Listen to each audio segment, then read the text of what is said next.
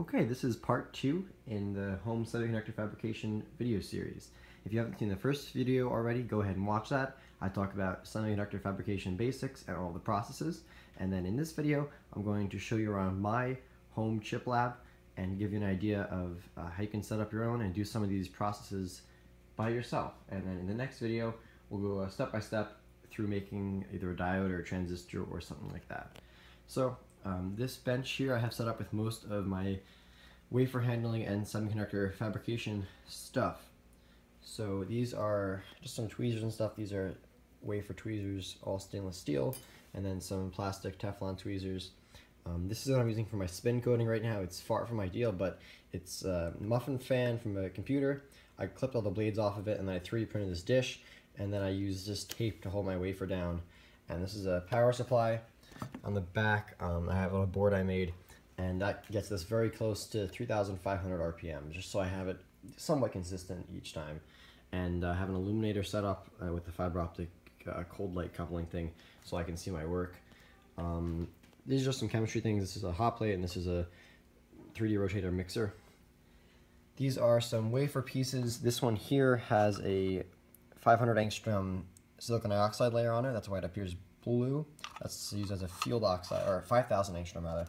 That's a field oxide for fabricating field effect devices. These are some other wafers and pieces that I've cleaved up. This is a half of a 2-inch wafer here. These are some of the chemicals I used during the process. This is hydrofluoric acid, 2.3%, and about 1% hydrofluoric acid. Using that for etching silicon dioxide. 2 DI water baths, and then some dopants, phosphoric acid solutions, and isopropyl alcohol, water, things like that. I have a couple furnaces. That one and the one right there are not quite ideal for diffusion, but I can fit entire wafers without cleaving them up. So these are great for doing oxide growth. So they get up. This one, it gets pretty hot. You just need about 1,000 degrees C to do oxide growth and stuff like that. So like this 2-inch wafer here, I did that oxide growth in this furnace here, and it's got a vent port in the top. I have a thermocouple going in there now, and that's great. I can do nitrogen purges and get temperature readings, and I can make other atmospheres inside of this one. And let's go around. This is a nitrogen tank. Use that during diffusion. It's not completely necessary for proof of concept devices, but it really helps out the electrical characteristics if you can purge nitrogen through the furnace while you're doing diffusion. And then this thing, about the same temperature as the other one, just smaller. But I don't have a quartz boat or anything to put the wafers on, so it gets really dirty. And then this is really what you want for diffusion. This is a tube furnace. So there's a quartz tube here. This is a 1-inch diameter. I got this made from a company called Great Glass. There's a few options online, about 35 bucks. And that closes like that. And you can put your wafers in there. You push them in with a stainless steel rod, so they're about halfway in the middle. And this thing goes up to 1,400 degrees C. Got this, I think, like 100 bucks or so on eBay. It wasn't bad. So this is great for doing diffusion stuff. It heats up very quickly, and it's it's not the nicest condition. It's got some rust and oxidation on it, but it does the job. Some just like lab supplies and stuff. These are wafer pieces. This is a large 6-inch wafer. It's got a copper layer on it. These are some of the devices that I fabricated. These are diodes, photovoltaics, stuff like that. And then here are some Mosfets. You can see them. The red little layer in the middle is the gate, and there's 2 like bluish green on either side of it. That's the source and drain. And then there's a substrate connection on the back. I'm just using conductive silver epoxy to make these connections because I don't have a wire bonding machine as of now. And here's the process to make Mosfets. And that's the process to make diodes or solar cells, planar diodes rather. You can make solar cells by making connection on either side of the wafer as well, but this is a planar setup. You can do it without the silicon dioxide layer if you do the non-planar method.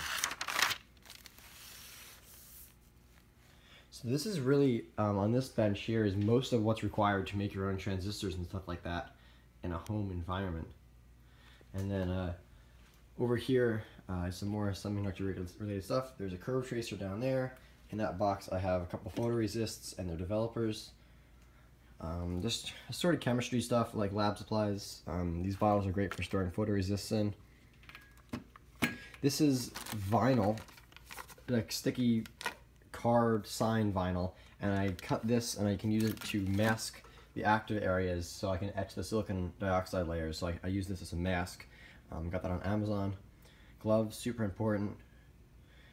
And up here I have my wafers. So I think this, yes, 25 4-inch N-type wafers. This is an empty carrier. And then these are 25 each, so it's 50 P-type 2-inch wafers here. I've used a few of them. You can pick these up on eBay or surplus places, but all the experiments I've done so far, I've used only 3 wafers so far out of my first 25, and I have a sealed another lot of 25 and a 25 4-inch wafers, so I'm in pretty good shape as far as substrate as of now. I think I showed you guys everything on this bench. This is some ammonium hydroxide. That's good for cleaning things. I use that for preparing surfaces for the photoresist, because when you apply photoresist, you want a completely hydrophobic surface, and you want to do dehydration, baking, and all that good stuff. So when you're preparing stuff for good photoresist adhesion, it's great to use ammonium hydroxide or something like that. You want to stay away from rubbing alcohol. These are some photolithography tests. This is like a copper PCB material, and then this is on a silicon wafer. That says my last name and then Semicon 2016. That was one of the first ones, that's why it looks pretty bad. And I actually exposed that using a DLP projector. So that's a maskless photolithography method, and same with this test pattern here. This test pattern is just in the developed photoresist. It's not actually etched into the copper, as you can see, so that's why the contrast is pretty weak. The line width on this one, there's some other features in there you can't really see. There's the word test on the top of my finger right there, and that's 25. The smallest test is 25 micron line width, and the largest test is 75 micron line width. So pretty big in the scheme of things.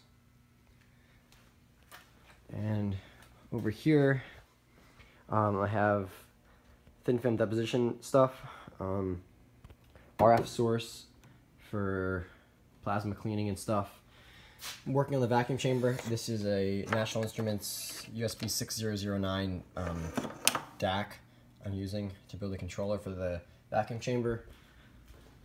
Over here, hot cathode ionization gauge controller, watt meter, resonant quartz thickness meter, so I can get in live time as I'm making films the thickness and rate of those films. And I have Variac to control the thermal evaporation boat. Vacuum stuff. That's heated vapor trap, Variant Navigator 141 turbo molecular pump, some flanges, and other high vacuum related stuff. A couple microscopes for semiconductor work. That's a Nikon right there, and it's got this awesome readout here that tells me stage movement down to a micron, which is pretty sweet. It's a great scope.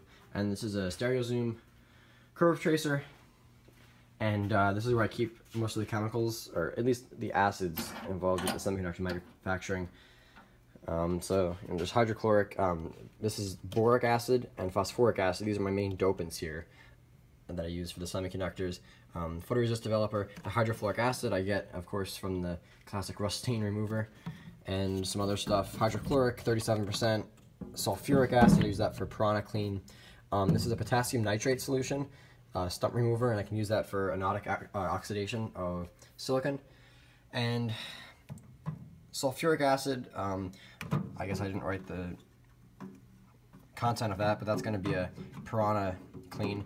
And then RCA clean parts 1 and 2, those are in H2O2 solution.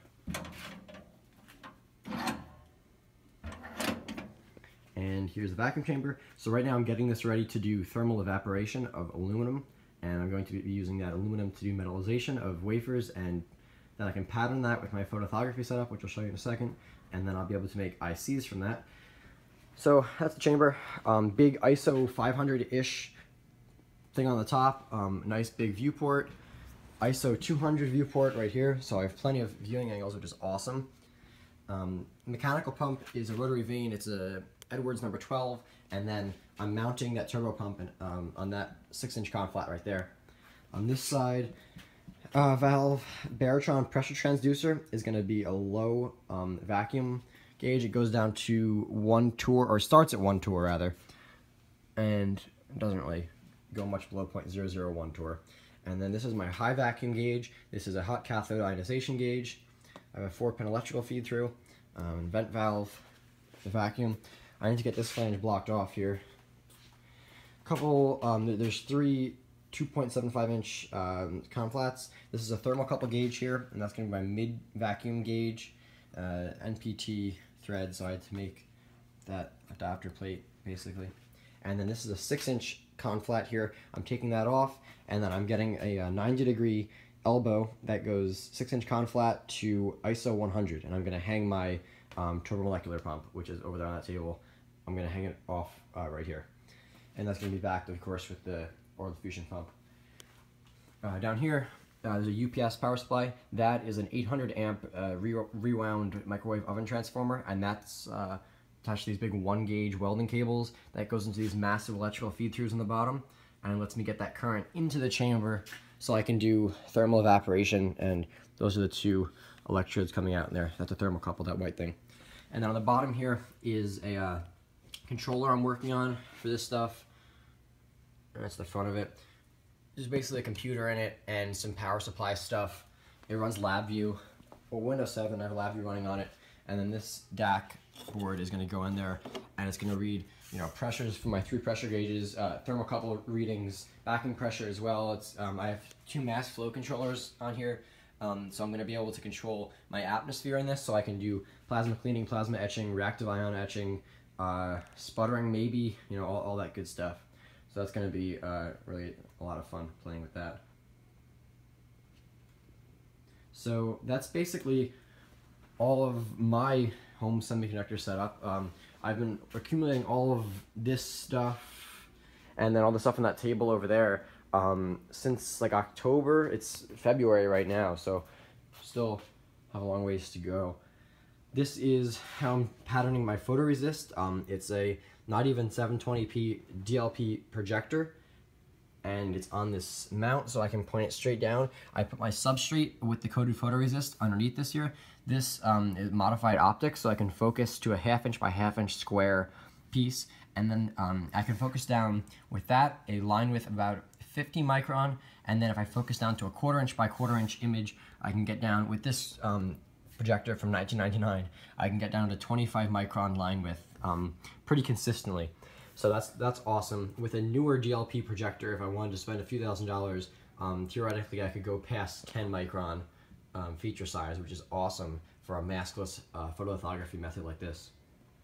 So anyway, that's my semiconductor fabrication setup, and I haven't seen many people online or at all trying to do this kind of stuff, so it'd be really cool if other people wanted to get into this and start making their own diodes and PN junctions, transistors, stuff like that. I'm gonna keep posting YouTube videos as I make progress, trying to make integrated circuits on my YouTube channel here, so stay tuned for that, and keep an eye out for the 3rd video in this series where I attempt to make a transistor. You know, I'm not sure if it'll work. It may work or it may not work, and if it does, that's great. If it doesn't, then we'll have a fun time looking at it and trying to figure out what went wrong with the fabrication of that. So thanks for watching.